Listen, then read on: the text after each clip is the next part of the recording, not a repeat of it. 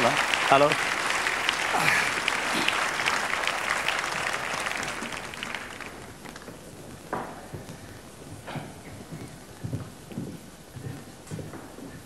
Secondo te c'è il futuro?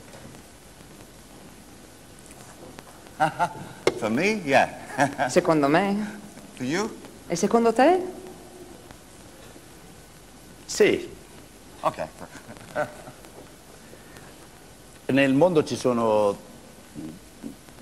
sappiamo che nel mondo c'è tanta gente, c'è troppa gente che soffre la fame, che muore di fame. Tu pensi che, secondo te può cambiare questa cosa?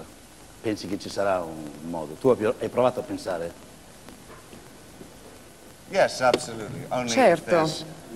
at a governmental and a political level, a Solo commitment se to ci fosse un actually impegno making a change. politico, If the commitment is governativo half-hearted, per fare questo change will only be cambiamento. half-hearted. Questo è l'unico It's modo per a major apportare un universal cambiamento. commitment that needs Quindi to deve be made. esserci un impegno a livello universale And who e should instigate profondo. that? Ma chi It deve has to dare come origine a from questo? the people that we elect Deve into power essere la to make that gente che ha commitment. il potere a dare inizio a questo movimento. E perché la gente tarda a dare questo movimento? Forse per la bramosia di stare... No, sì. Non chiederlo a me. No, certo, no, ti faccio queste domande perché io tante volte mi chiedo, provo, mi domando e dico, cerco di organizzare come se fosse una cosa in cucina, come se si dovesse preparare da mangiare, le cose, come potrebbero risolversi le cose del mondo.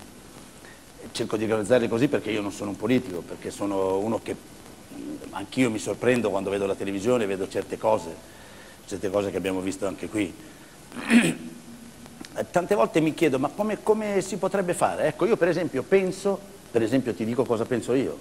Io penso che se tutti i ricchi si mettessero d'accordo del mondo per cercare di pensare anche un po' a quelli che stanno male, forse questo si può fare, cioè è un'organizzazione. Sarebbe importantissimo, tutti dovrebbero tentare di donare una percentuale di quello che guadagnano ogni anno diciamo alle organizzazioni di carità per varie cause. Sarebbe anche meglio se un paese che ha un PIL elevato, circa 200 miliardi di dollari, scusate, se donasse una percentuale di questo PIL a persone che invece sono più povere. Bisogna comunque agire a livello governativo, deve essere il governo a iniziare queste cose, ma ovviamente anche gli individui possono fare molto, le singole persone quindi. Sì, certo, sono d'accordo.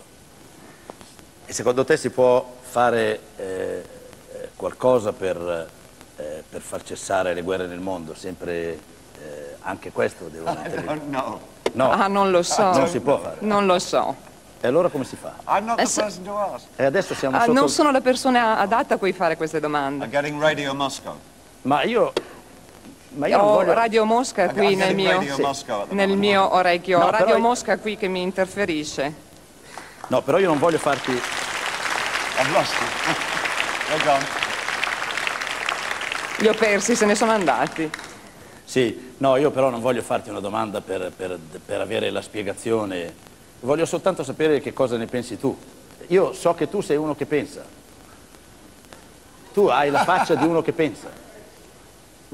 Non ti chiedo di avere la risposta giusta oppure di avere la formula giusta per salvare il mondo. Voglio sapere soltanto cosa pensi. I promise that I won't start a divorce. Prometto che io non darò inizio ad alcuna guerra, questo sì. E secondo te? This is all an individual can do. Questo è comunque un impegno mio individuale. Sì. This is my individual promise. È una promessa mia personale. Certo. E secondo te io invece darò inizio a una guerra? I met you this afternoon. I doubt it. Lo dubito, l'ho già detto oggi pomeriggio, ma lo dubito. Ah, grazie. Sei un amico. Look, world peace. Vai via? World peace.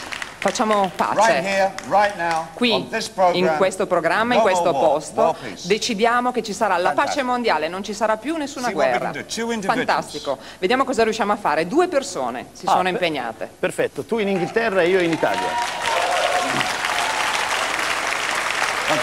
Ok? Sai cosa c'è? Che per fare questa cosa che adesso, per adempiere a questo impegno che ci siamo dati, bisogna che adesso io mi imparo subito l'inglese. Io l'unica parola che so è you understand? You understand? Ah, ok. You understand, vero? Tu pensi che ci vedremo nel futuro? Having met this occasion, we never need to meet in the future. Ma dato che ci siamo incontrati qui, non è necessario che ci incontriamo in futuro. Bella risposta questa.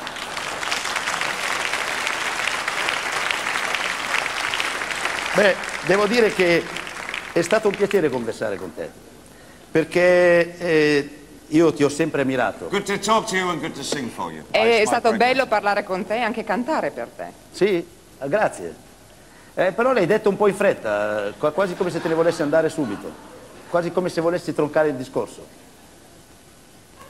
No. You only let me sing one song. Oh, you mean the conversation? Vuoi dire che volevo troncare la conversazione così rapidamente? È questo che intendevi? Sì, no. Tu... Hey, don't start me talking. I'll talk all night long. You kidding me? Ho parlato per tutta la sera, non fermatemi, state scherzando. Non sai neanche cosa vuol dire, non puoi neanche iniziare a parlare con me, ti posso parlare anche sotto il tappeto. Ah sì?